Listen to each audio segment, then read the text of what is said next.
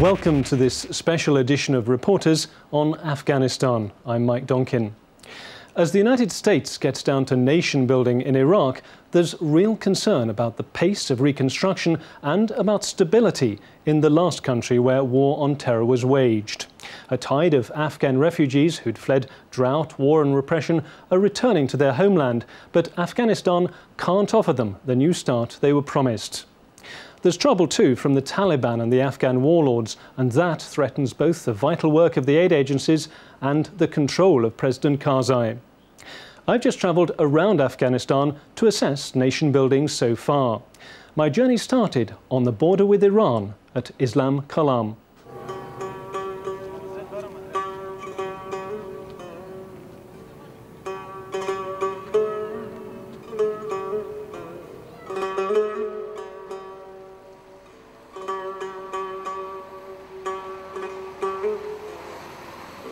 Gateway to a new nation.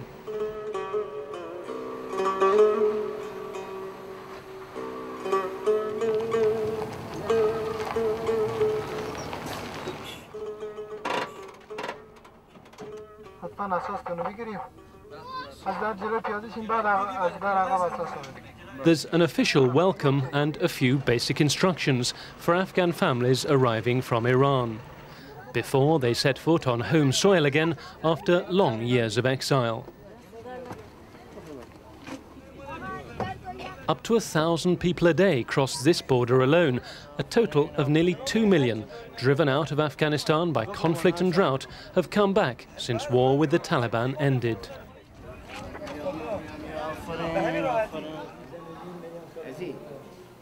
There is apprehension as the paperwork is dealt with in the processing shed. It's a big step, and each family gets only the most basic of startup kits, one blanket, one jerry can, and no more than $30 to resettle into their old lives. They return as they left, with all their worldly goods. Keen to be part of the new nation, the West has pledged will be built here. Asaf and Farida fled to Iran 3 years ago, when the violence and hardship of the Taliban regime finally became unbearable. Now they're proud that they'll be bringing their children up in their land. Yes, this is a very special day for us. We are returning to our country to make a future for ourselves.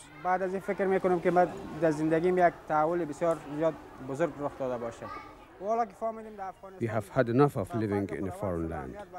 They tell me the situation here is much better now. So, with the help of Allah, we will make a good life here, and we will help Afghanistan.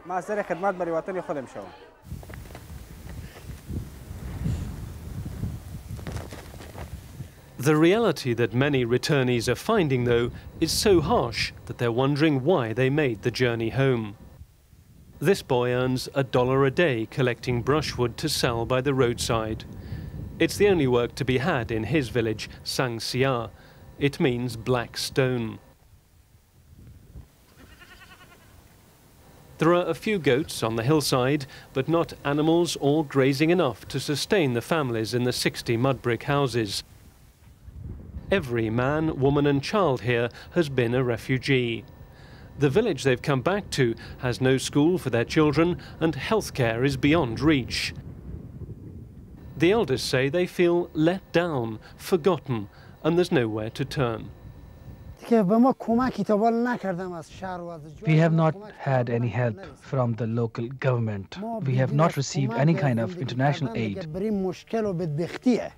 You know, it's very hard to keep going under these conditions.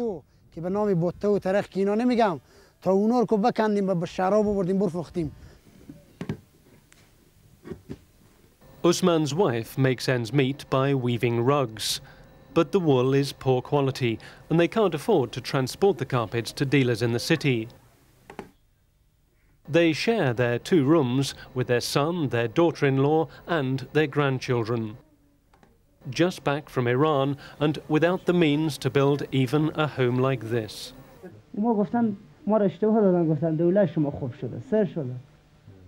They told us that with the new government in Afghanistan, the situation had improved. So we came back, but there is nothing here. We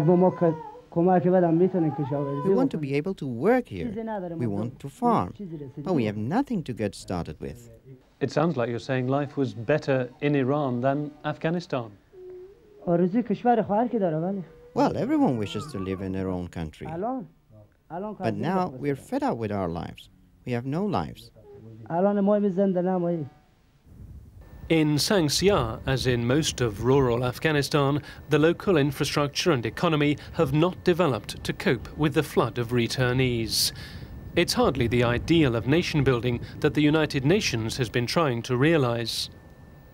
People want to return home. They're not being forced to return home, and what they find is very mixed. There are hundreds of thousands who have come back to family homes, communities, and who've started to work, but there are equally hundreds of thousands who have come back to devastated neighborhoods, devastated houses, and yes, they're living in tents and other temporary accommodation while they're rebuilding. I guess the United Nations would like to see donors putting their hands in their pockets a lot deeper and a lot quicker. Of course, and not just us, the government would like to see it too. The international community has been generous, but really it needs to be more generous if we're going to see this country become a stable member of the international community and self-sufficient. And right now, the critical mass required to get there is not yet here.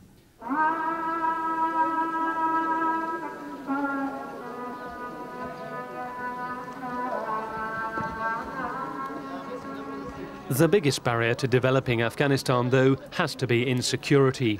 And in some parts of the country these past weeks, that has become much worse.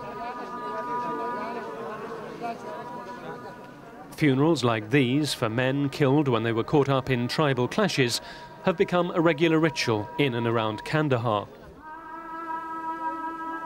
The omens do not look good. Afghanistan's holiest shrine was built here in Kandahar after warring tribes came together to found the first national government in 1747. And this volatile city in the south has made and broken governments ever since. This was the first city the Taliban took over, their stronghold and the last place to fall. Now the people of Kandahar face fresh fears and the threat of yet more political turmoil. Every day, American helicopters scour the mountains and the desert in this region. One high-profile military operation gives way to another. But the remnants of Taliban and Al-Qaeda units still fighting here are getting bolder. They've recently linked up with other Islamic extremists to renew attacks on what they see as an army of occupation. Aid agencies have also been targeted. These are the wrecks of 2 land cruisers ambushed in March. The Taliban executed a Red Cross worker at the roadside. And then the vehicles were set on fire. We just had reports today that there are a number of troops in the area on both sides of the border. Each week now, Kandahar's aid community meets to compare notes. They discuss where is safe and where's not, and the latest incidents or threats. It appears that somebody had taken 2 120mm shells and used an anti-personnel mine as initiator. Shots have been fired at offices, warning letters pushed under doors. Even Mercy Corps, an agency which has survived almost 2 decades of turmoil here, has cut its expatriate staff from 22 to 5. And it's ordered those left to stay within the city. International staff are not able to go to the field at all, and national staff are not able to travel in several districts at this point. What that's causing is a real inability to implement some of our projects and real problems in following and monitoring those projects. These are important projects. These are things which matter to the country. We think they do. There are a lot of agriculture, rural development projects, things that provide cash for work for laborers, so projects that are really trying to build the economy for average farmers. The nation-building process. Exactly. I think the lack of security really impacts the ability for the country to move forward.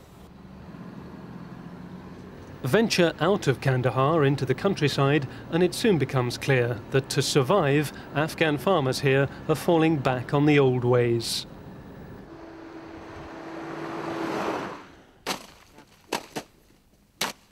Right on the main road, we came across a field of poppies, heroin poppies, being destroyed. Poppies are being grown in several regions for the first time, and the authorities are making a vain attempt at eradication. For every field they cut down, hundreds will be harvested. This summer's crop should be a record one, even for one of the world's biggest heroin producers.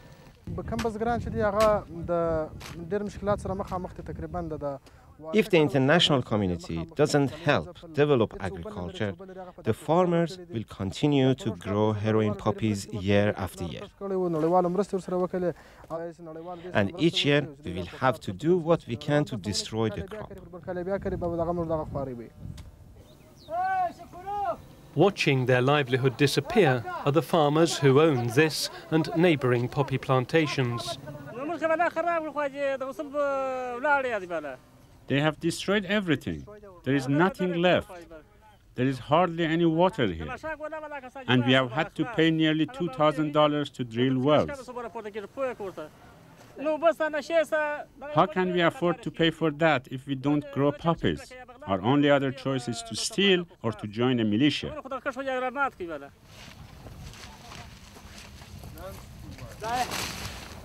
It is because there's not an honest living to be made from the land that many have turned to banditry.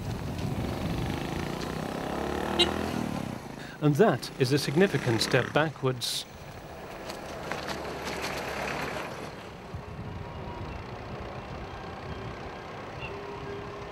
Right now, Afghanistan is two different worlds. In the capital, Kabul, there are real signs of progress. Good intentions are being turned into bricks and mortar on many city streets. New housing and office blocks are being built or restored. The slow process of making amends for a quarter of a century of destruction. It's security that's made a difference. Kabul is under the protection of the International Security Assistance Force, ISAF, set up through the United Nations to secure the government here. Mo, we're going to lift off now. Collingwood, bring up the rear. ISAF does have to deal with the odd mortar attack or shooting, but crime has dropped dramatically. Its role is seen as vital, and it's not hard for its foot soldiers to make new friends. Good morning. Good morning. You see a lot of British here, do you? Yes. Yeah. For how many years you came here? We may be here for half a year, 6 months. You're happy that we're going to be here with you as well? Yes. But there is scant chance of an international consensus to extend the grip of this force to the provinces. Good speaking to you, mate. The new Afghan National Army is being groomed to eventually provide security throughout the whole country. It's on parade here to mark the anniversary of the Soviet withdrawal. In a decade, Afghanistan has lurched from occupation by a former superpower to liberation by the remaining one. The army is due to be 70,000 strong, but so far only 4,000 ex-Mujahideen fighters have been trained.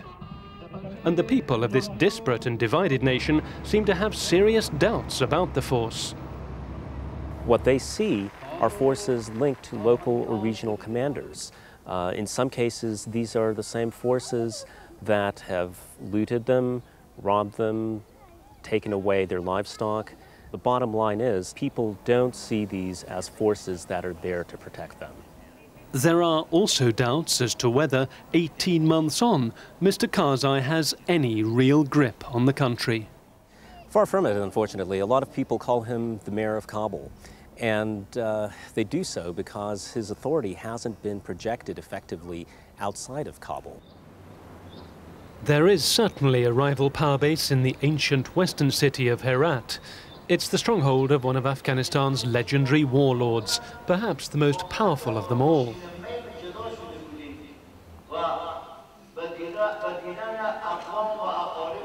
When Ismail Khan addresses his people, homage is seemingly paid to the nation's president. But publicly at least, the people reserve their reverence for the leader who for years led resistance to the USSR and then took on the Taliban. Ismail Khan likes to be known as the Emir, and his critics say the only nation he's keen to build is his own. Certainly, he maintains a well-armed and fiercely loyal army.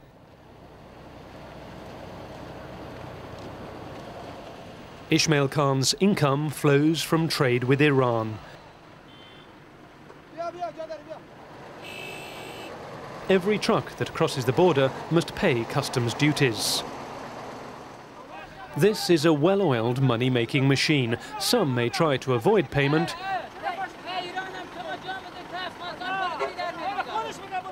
few succeed. It's estimated these taxes add up to $1 million a day, not much of which finds its way to central government coffers. Conservative religious values continue to prevail here. Although girls are now permitted to attend school, and as many as 200,000 do so, their curriculum is carefully vetted, and edicts from the Emir remind them of the dress code and behaviour demanded. For the women of Herat, the restrictions are far worse. A few women are allowed to work as teachers, otherwise the new freedoms they'd anticipated have not come about. Women can still be arrested for walking alone with a man on the street. This woman runs an organisation which works to improve women's lives.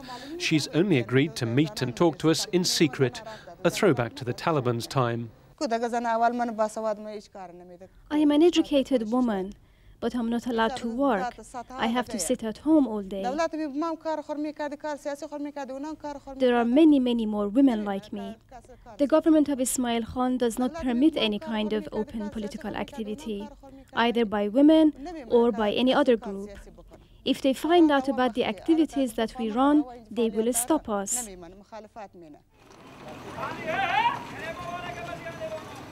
The group's priority is education.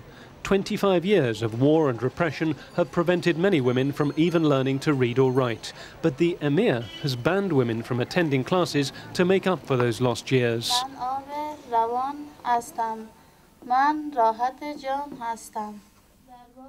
So every day, across Herat, underground classes are held. The women learn basic literacy, numeracy, and skills like tailoring, which can help them earn money without leaving their homes, where they're obliged to spend most of their days. Ismail Khan is the government here in Herat. He does not pay any attention to the government in Kabul. Here it is exactly the same now for women as it was under the Taliban. This ancient city of Herat is starting to look more and more like the capital of a state within a state. And while its powerful emir does not openly challenge the country's central government, the more he flourishes, the weaker President Karzai gets. That is a clear obstacle to nation building in Afghanistan, and a warning to the West perhaps as it tries to impose a new order and unity in Iraq. Back in the country's official capital, President Hamid Karzai finally agreed to meet. I was keen to ask him some of the many questions that had arisen on my journey around Afghanistan. Only days ago, Mr. Karzai threatened to resign if the warlords turned governors didn't start handing over some cash. So how will he bring them into line? Well, those that we have appointed as governors must behave as governors, must behave in accordance with the laws of the state. And the country has clear laws for all, for the president, for the ministers, for the governors. If they don't, we always have the choice of recalling them. Development can't come without security, and you have a situation where outside Kabul there's still a war being fought in the south. This is not a stable, secure country still. There are skirmishes, not war. There are cross-border activities at times. That's not war. The war is over long in Afghanistan. We still chase terrorists, yes. We still chase some of the Taliban who try to cause damage, but no war. Are we satisfied with this level of security? No, I'm not. Do I want a higher level of security for the Afghan people? Yes.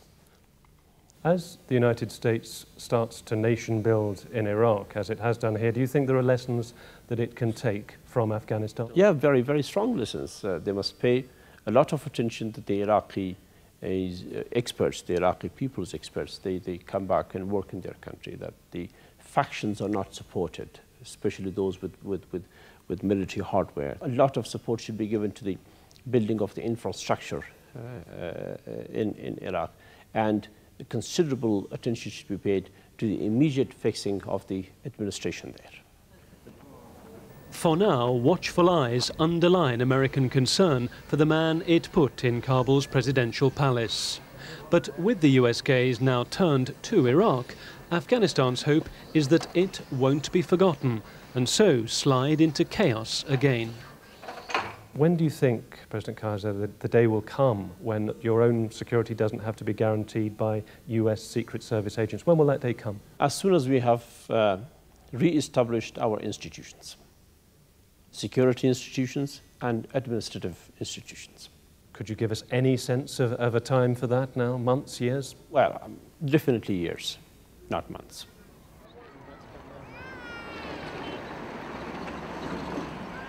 On the edge of Kabul, another truck discharges its human cargo. These are families who decided there was no point trying to make a fresh start in their villages, so they've come to the capital to try their luck here instead. Torn tents are pitched on a bomb site near the sports stadium. Most of their occupants have lived in them since leaving Pakistan a year ago, right through the freezing snows of winter.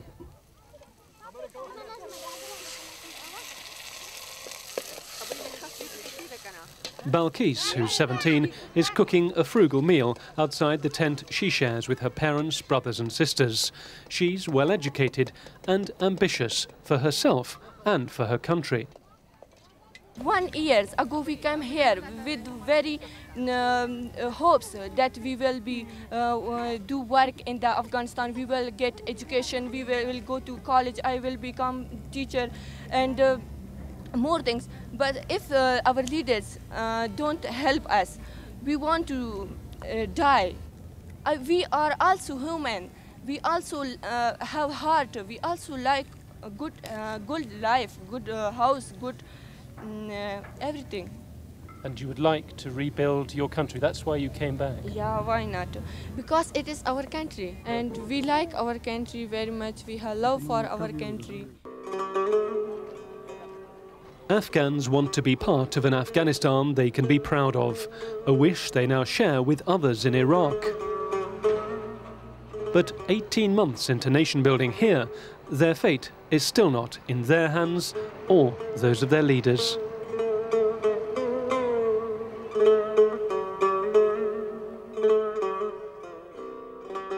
And that's all from Reporters for this week.